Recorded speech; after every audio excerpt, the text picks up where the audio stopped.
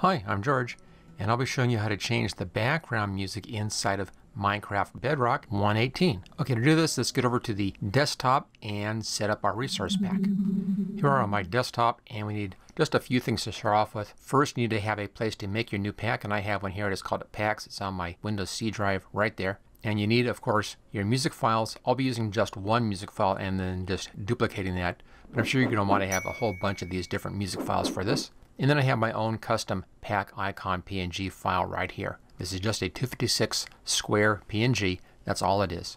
We also are going to need this list over here. This is my background music list. This works for both Java and for Bedrock. And I'll put a download link for this in the description so you can get that very easily. And lastly, we need to have a new vanilla resource pack so we can get the manifest.json file out of that.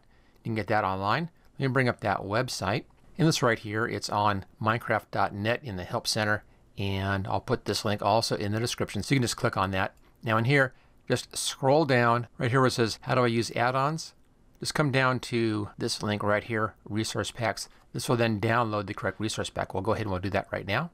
There we go, and I'm saving that into my packs folder and choose save. And that's done. Get that out of the way. And there's that resource pack. Now I only need one thing out of this for the sounds project, so I'm just going to right click on this and open in new window. There we go. And you want this manifest.json file right there. I'm just going to right drag it over here and copy, and there that is. I'll leave this here in case I want to use it for a different pack. Get that out of the way. Now we need to build some folders right over here in my list. And this is the whole link for Java, but in Bedrock we only need that much right there. Sounds, music, and game. And we're also going to be adding in another one down here for creative.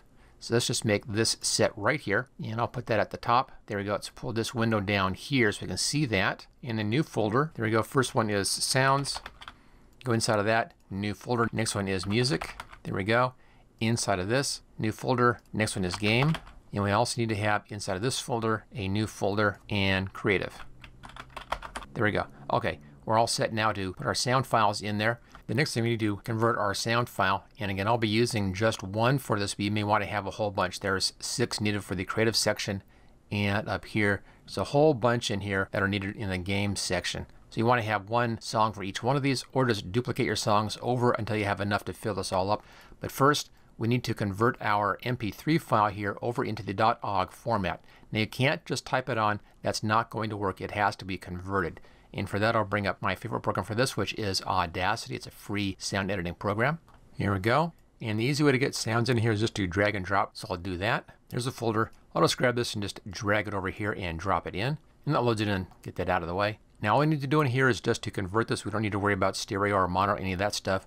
So go up to File, come down to Export, and export as OGG. Now you should be in the right location already. If not, just double check. There's my packs folder. Go into sounds, music, and we're just going into game right now, and then choose save.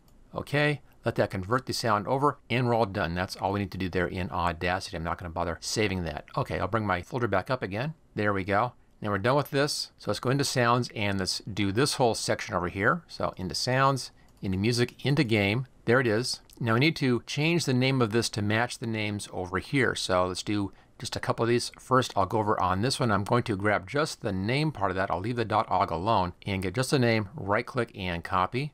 Then go over here, click into this name, right click and paste. That's our first one. And then I'll use the Control C and then Control V to make a duplicate of that. Come down to our next one down here. I'll just do Control C to copy and then come into the name again and Control V to paste. Then just keep doing that until you have all of these done down to this point. I'll just do this real fast here, and then we'll do the creative next. Don't stop. Okay, it takes care of survival. And the reason why we had to do all of these is because Minecraft grabs at random from all these things over here depending upon where you are in the game. So if you don't want to be hearing the old background music, you have to replace all of these songs. Okay, I'm just going to copy one of these, Control C copy. It's going to creative and Control V, put that right here. And go back to our list and I'll scroll down. Now these are all creative 1 through 6. So let's just Control C copy that and go in here and paste that in. Control V, paste that in. And then I'll do the same thing and get this up to number 6. Okay, there we go. Those are all done, and these are all done. So that's taken care of. Our sounds are all in place. We can now edit the manifest JSON. I'll be opening this up in a program called Notepad++. It's a free code editor, and it's perfect for this kind of work. Just double click, bring this up. There we go. Now there are a few things in here. One, we have the name here. It's up here, right here, and down here. I'm just going to change this to new background music. Just like that. And let's copy that out, and we'll paste that right here. And I'll also paste that right down here. These can all say the same thing. And then we have these two UUID codes. There's one here and there's one down there. These need to be different from each other, and they need to be different from anything else in your game. Now, if you're just doing this for yourself, all you have to do is just change the last two numbers here and you'll be fine. I've just been adding on here. For instance, if I added on 18 onto this, that would make that one 40. And if I came down here and I added 18 onto this one, that would make that one 37. So again, if you're just playing this on your own computer, that's all you have to do. Now, if you want to share this pack with somebody else, then you need to make sure it doesn't match anything on their computer as well. And the best way to do that is to get brand new codes. And you can do that at a website. I'll bring that up. And it's right here. Again, I'll put this in the description so you can just click on that and simply copy your code, copy, and then go back to your manifest JSON file, and I'll paste that one right here. And then we'll do the same thing for this one right down there. It has to be a different number, so let's go back to that website again and click on refresh, new number, copy, and then we'll put that one in right here. Control V, paste that one in. Okay, this is all done. We can now save that, and that's all taken care of. And we're now ready to make this into a resource pack and load it into the game. All you need are these first three files right there. And I'm on Windows 11 right now, so I'm just going to right click and compress to zip file. There it is. And I'll give it a new name. There we go. Now if you're on Windows 10, what you have to do is to go up to the Share tab right there and then click on Zip.